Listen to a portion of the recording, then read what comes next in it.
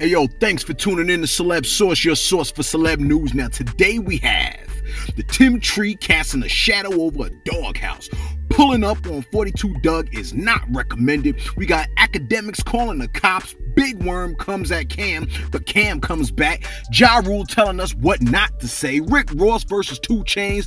Bobby teaching Michael signature moves. And Lil Baby finally gets to the ranch. Yo, thanks for tuning in to Celeb Source. If this is your first time to the channel, or if you're new to the channel, buckle up so you don't fall out. Be sure to slap that subscribe button so you can be on deck when we drop this insanity. Ring the notification bell for your daily heads up. Smash that thumbs up 3 times if your day is going good or it went good, and hit it 1 time if your day sucks. Yo, if the ads are driving you crazy, you could always sign up for YouTube Premium. I haven't, but I ain't the one complaining about ads. You're like, yo, easy boy, you stepping on my toes. Well, move that big ass foot of yours.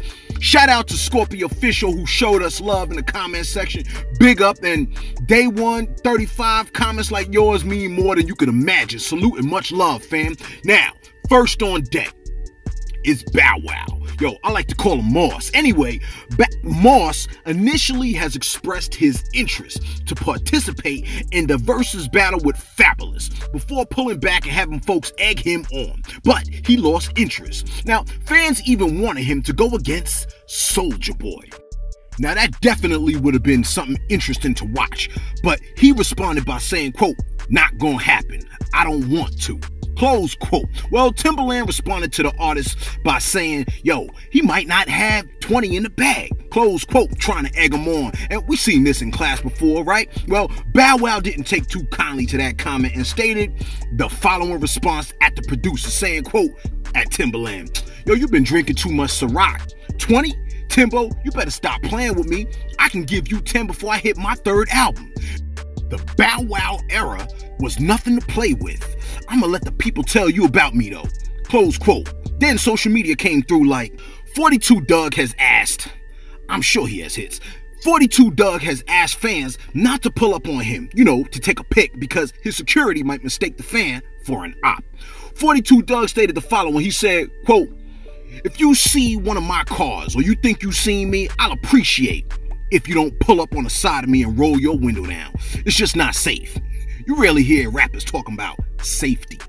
He continued on and said, we can't guess that you finna pull a phone out.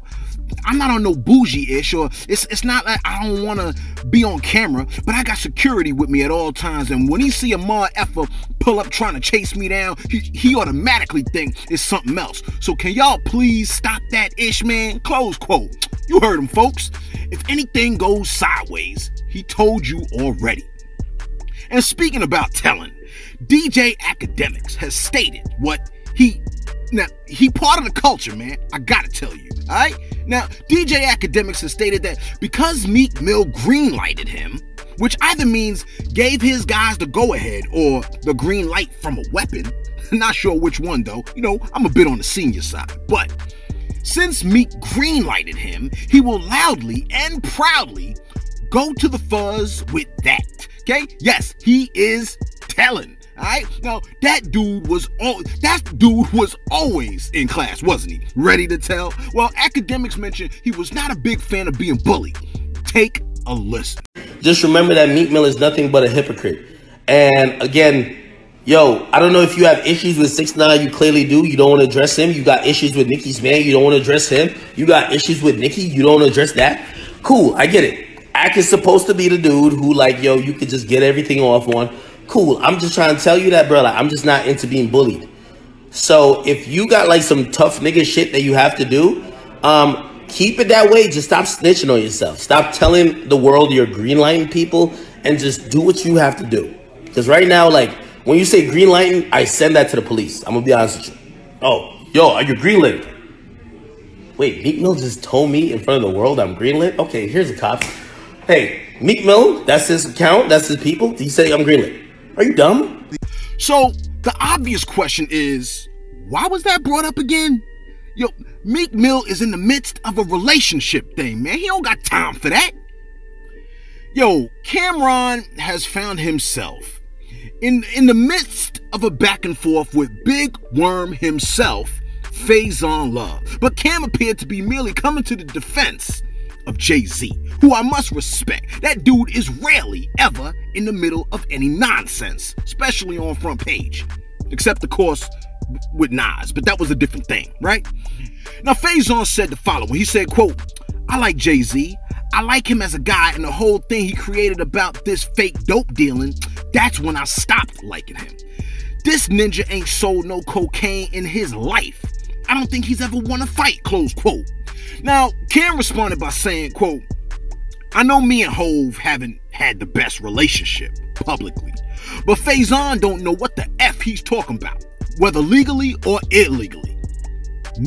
Ninjas got to it, saying it like they moved bricks together. Well, after that got back to Faison, he closed 50's book on how to perform the troll move proper, and he released a few memes of himself that would make 50 smile like a proud father.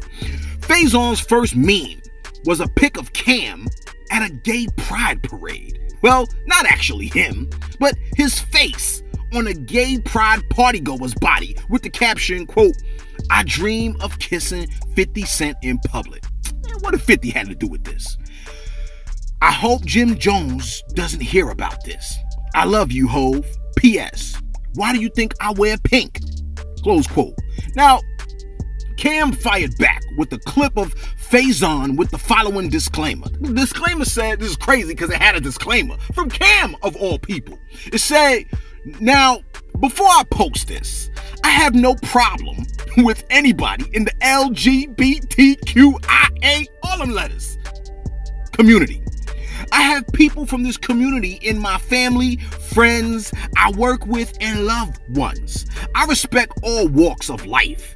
Then he pulls up an old audition tape of sorts and continues saying, with that being said, Faison Love posted some memes of me being gay, which I'm not. But this isn't a meme, fat boy. This is really you. You got some explaining to do. This the roles that you was looking for? I dig it. I ain't judging though. You ain't on trail, so me body get him in Brokeback Mountain too, please. I don't think he faking. And did someone creep up behind you in this vid? Just asking, close quote. That was the disclaimer. Okay? Now, take a listen to the clip that Cam posted of Faison Love. Hi, this is Faison Love, and I'd like to submit my, I don't know what genre this is, but Empire/Brokeback Mountain type movies. Listen, if Jeff finds out I've been messing around with Greg, listen, I think we should take it slow. Scene. Or rather agreed with Waka Flocka and Nori, one of my favorite humans, that the N-word, which I'll use ninja in its place, should not be said by blacks nor whites, period.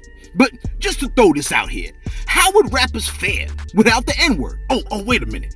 Eminem has showed us countless times how to pull that one off. And lyrically, he drops atomic bombs consistently. Now, Nori and Waka on Drink Champs stated that the word should be removed from our vocabulary. I'm about to say real nigga, but I think we should stop saying nigga. I think the word nigga should be stopped in our whole vocabulary. No, I want to stop it. After you slayed records using it, gentlemen, come on. Anyway, Ja Rule echoed their sentiment, making the following statement. He said, quote, I agree with my brothers. Abolish the N-word. Repost. As black men, we shouldn't want to refer to each other as a word that was meant to demean and oppress our people. Close quote. Now, I feel what Ja Rule is saying right here, right? Although it's one of my favorite words.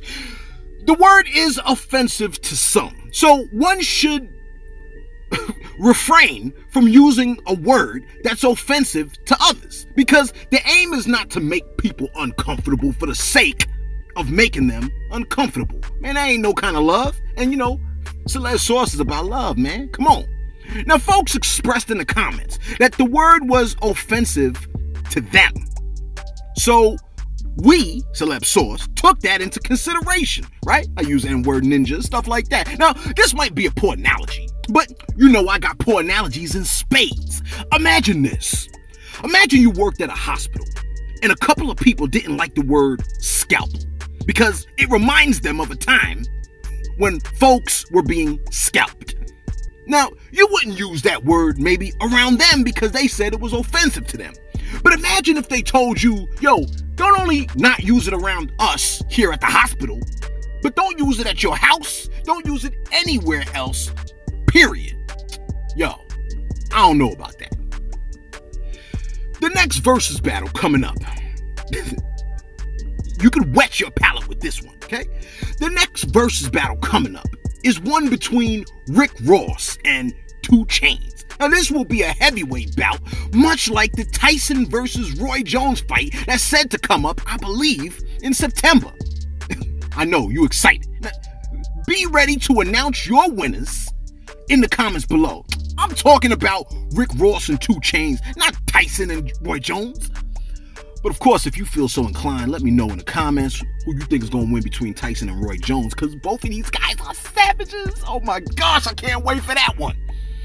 Now, I know you tune in for hip-hop news, and generally, right, we aim to give you the news on hip-hop with a little sprinkle of commentary. Some of y'all like, yo man, it's more like a glop of commentary. Man, whatever. But this piece of information you need. You see, we give you stories so you can have conversation starters and fillers when you're on a date. We're trying to help you start or keep a family, all right? So give us the credit. Bobby Brown, the legend. You're like, yo, there's lots of legends. Bobby Brown, the legend, the iconic Bobby Brown, has stated that he taught, not bought, not caught, not thought, but taught Michael Jackson how to moonwalk. In an interview with Fat Joe, thumbs up if you remember Flo Joe. In an interview with Fat Joe, who more and more I feel like is that Latino uncle who gives me sage advice. In an interview with Fat Joe, Bobby Brown stated that in the foyer, he taught Michael Jackson back in '83 in front of New Edition, Ralph Tresvant, Belle Biv DeVoe. He says we're there. Yo, if y'all listening, chime in and let us know if it's true, man, please.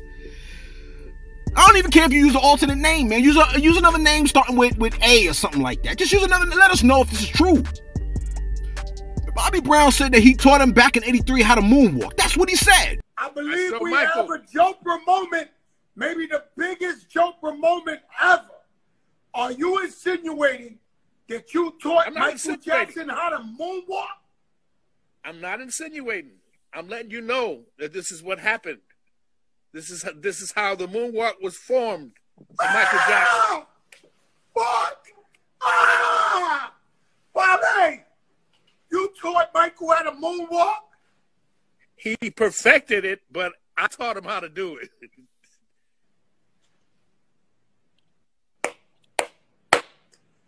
Oh, and we can bring Ralph Tresvant, BBD, all on because they was all there at the time when I was showing Michael how to do this. They were all there. We were in the foyer of his house. Unbelievable. So he took the moonwalk and perfected it. He perfected it. I only used it for dance battles. I used to dance battle. Come on, I was a break dancer. I would battle anybody whoever stepped up was getting battled. I'll battle anybody. Now, I just know you're going to see us in the comments on that one. And you know I want to know if y'all believe him. And finally, your wildest dreams are coming true. No, not that one, you filthy McNasty. The track with Lil Baby and Kanye West, man. Your Lil Baby has posted that he has touched down in Cody, Wyoming. And we all know who's in Cody, Wyoming. Okay, if you don't know, because you ain't been paying attention, it's Kanye West. So hopefully, Kim hurries up and wraps the situation up and keeps it moving so they could make their track I know that's kind of selfish. Now, build your fam, but then make the track, homie. Now, this may probably explain why Kanye's album is a bit on delay, which is cool with us, now that we know that Lil Baby is gonna be on that album. Yo, let us know what you think. Rick Ross versus 2 Chainz. Tyson versus Jones. Who are the victors? What do we do with the N-word? Can your favorite rapper survive and make an album without that word? And did Bobby Brown indeed teach Michael Jackson how to moonwalk? What do you think? Yo, let us know what you think in the comments below. Be sure to like, be sure to subscribe. Yo, matter of fact, if you know TK Kirkland, I'm sure he was there when it happened, if it happened. If TK Kirkland wasn't there when Bobby Brown was teaching Michael Jackson how to moonwalk, then I struggle with the concept of whether it really happened or not. Only TK Kirkland can confirm it for us. Yo, let us know what you think. Be sure to like, be sure to subscribe. Make sure you tune into the Celeb Source next time, your source for celeb news.